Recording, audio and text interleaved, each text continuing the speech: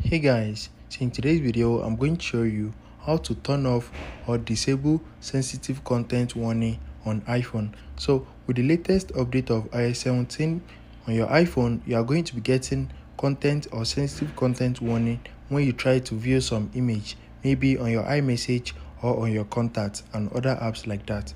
So in order for you to turn off this option, head over to your settings and you need to scroll down to privacy and security.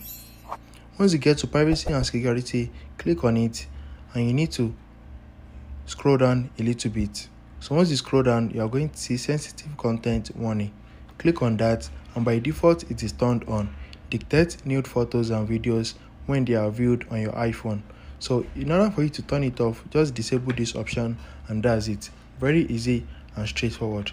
So if you have any question about this, drop them in the comments down below and don't forget to like, share and subscribe to my channel. Thanks for watching, guys.